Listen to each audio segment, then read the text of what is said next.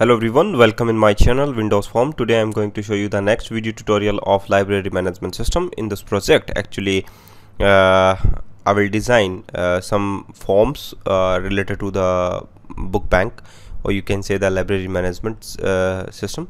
So the first thing we can create in the project, that is the manage category. In the category section you can add a new category, so only the one text box and the button control is needed. So add new category. By when we click on the submit button, that text box value, or you can say that category will deposit into the database table. And after that you can add manage book section. Manage book section actually you can say that add a new book, or you can say that remove already existing book. So in it we have some properties which is related to the books, like ISBN number, book title, book author, and book category. So add these label related to the books. Just drag and drop onto the form, and there is no need to change the name property of that label, because it's only used to display purpose, and but change to the text property. Book ISBN number you can take a text box control.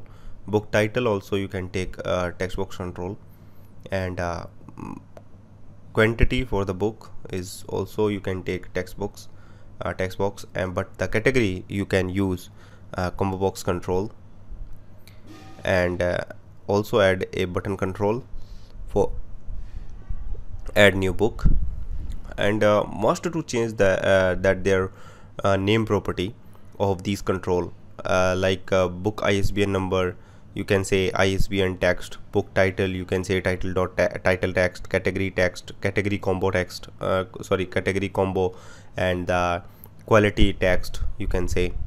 Okay, just copy that panel, or you can say the group box, and paste just for the new, and you can say for the remove section.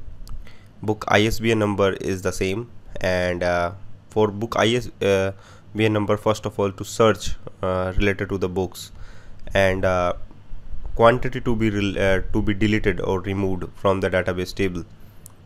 So first of all you can take button control just after the ISBN number. When we click on the button control,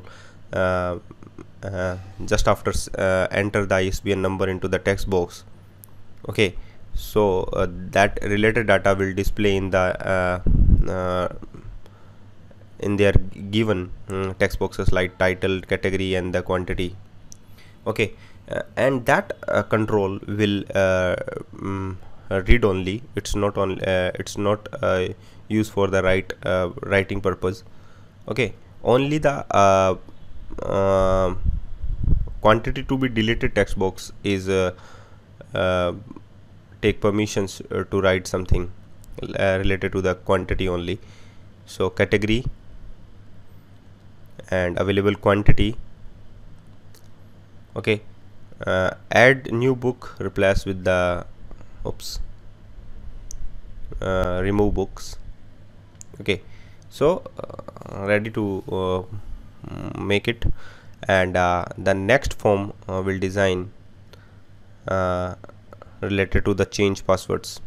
In the change password we have a old passwords that used to compare the old passwords from the database table, and if both are the matched, then replace with the new passwords. That is the logic behind the change passwords. So you can take 3 label control and the 3 text box control for this, and 1 button control, because without old password you cannot make some changes in the database table. So must to use old passwords.